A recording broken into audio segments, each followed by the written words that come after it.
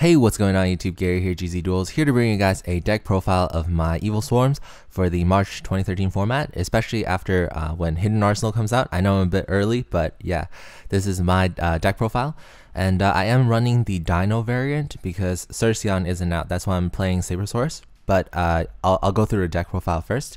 I have 3 Evilswarm Heliotrope, 3 Sabersaurus, and 3 Evilswarm Caster, 2 Evilswarm Salamandra. I'll talk about this. 3 Evilswarm Thunderbird, 2 Rescue Rabbit, 2 Tour Guide, Allure Darkness, Dark Hole, 2 Forbidden Dress, Heavy Storm, 3 Infestation Pandemic, 2 Mystical Space Typhoon, 1 Reinforcement of the Army, 2 Bottomless Trap Hole, 2 Compulse, 2 Fiendish Chain, 2 Macrocosmos, the Solemn Duo, and lastly we have the Huge Revolution is over.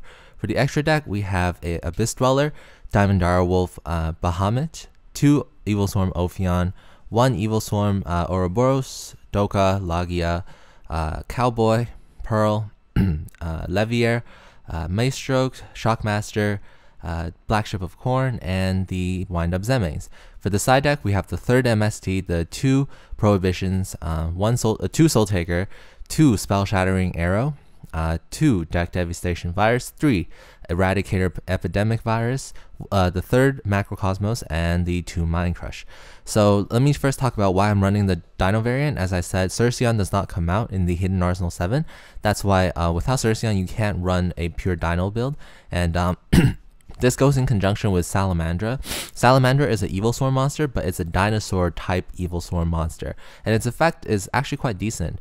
Besides the fact that it has decent attack at 1850, it can potentially boost up its attack to 2450, which is quite sizable. And if your opponent has a Thunder King, you know, if you don't have Heliotrope, which can run over Thunder King, you can just beat it with Salamandra. It's a good out. It's a good 1-card out to a problem to this deck. And also, if you see that it's an Evilswarm monster, it has unity with Infestation Pandemic. So first turn, rather than summoning, if you draw Sabersaurus and Evilswarm Salamandra, you can summon the Salamandra first and then set the Pandemic Virus. Sorry, Infestation Pandemic. Then, you know, if they try to Compulse, they try to Bottomless, they try to do all that stuff, your Evilswarm Salamandra would be saved. So it's actually quite good. And also, since it's an Evilswarm monster, it definitely has unity with Caster. So if you normal summon Caster, you can normal summon again Salamandra, and therefore you can go for Ophion as well. It just opens up the play with this 1 card. Also, because of the 6 vanilla monsters, we run the Tour Guide. Of course, there's no Night Assailant. There's also no Mimic level 3. It's just, you know, irrelevant. You just need the Tour Guide to go into the Levier. That's why, like, I don't even run that many rank 3s. I only run Levier and Zemains when I need it. So that's it for the monsters. I want to talk about how good Allure of Darkness is. Definitely, because you're playing Evilswarms, you definitely should run Allure of Darkness. It speeds up the deck, it helps you draw into Rescue Rabbit, it helps you draw into your Tour Guide, and I feel like that's what Dino Rabbit is really missing. That's why they have to run things like Karkar D. But Karkar D has to force you to skip your turn, and you can't special summon that turn. And also, if you run something like Pot of Duality, which I don't run, you also cannot special summon that turn. So it sets you back a turn, even if you get the key piece that you need. I feel like Allure of Darkness gives you that speed and gives you minimal restrictions. And sometimes, if you banish these dark monsters, you can basically get them back with Levier. And I've had games where, you know, I had used Levier and I brought back a Salamandra and I went for a Lagia, so it's not that bad. Okay, guess nothing else for me to talk about. Definitely Infestation Pandemic at 3 is basically the best. If you draw it, it's always live, it's always good.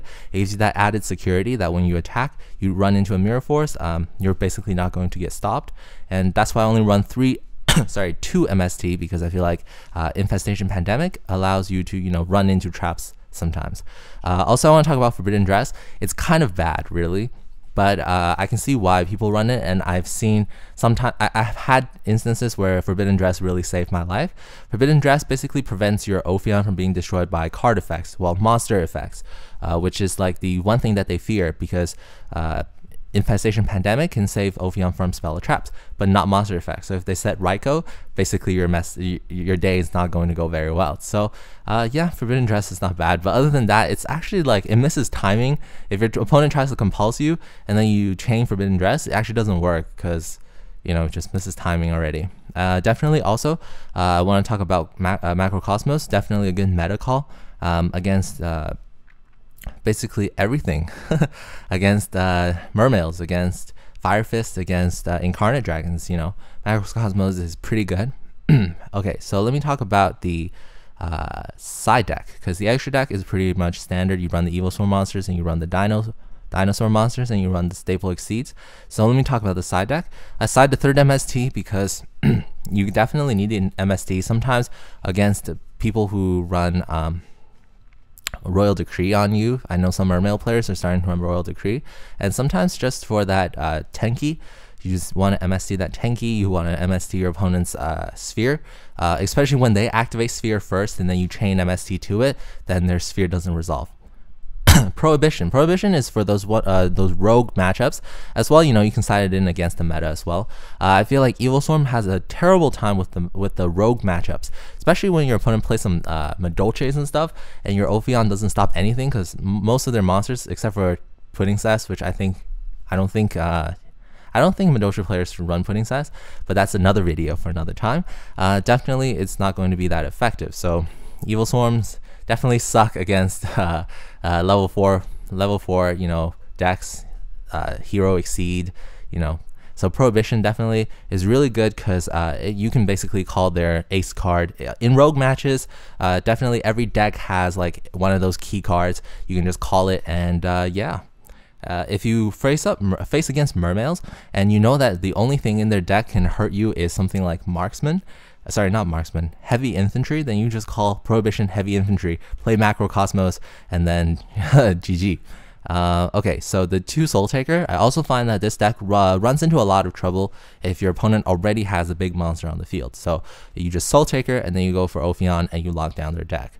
The 2 Spell Shattering Arrow, it's just basically against Fire Fist, especially when the 3-axis Fire Fist come out, especially when they have more continuous spell fire formation cards. Instead of Tenki, they have Tenki, Tensu. They have that card that's like an MST that targets like a set card that you can't activate in response to.